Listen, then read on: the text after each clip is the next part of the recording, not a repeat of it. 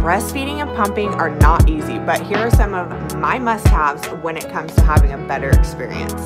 The breast friend is a must, but you already knew that, but it also makes for a great desk for a working mom.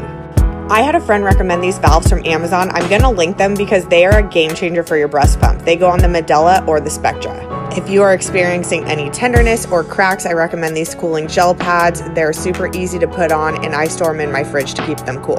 I had no problem using the nipple butter with my first baby, but this baby doesn't really like it, so I use coconut oil. And the best invention ever, the Haka. You feed your baby on one side, you put this on the other side, and it literally gets more milk than my breast pump, I kid you not. But you don't want to use the Haka for your baby's first couple weeks of life because you want them drinking that nutrient, so I suggest the Milky. This is a great way to catch your milk while leaving the good nutrients for your baby to drink. And if you're worried about clogged ducts and mastitis, stay tuned for my next video.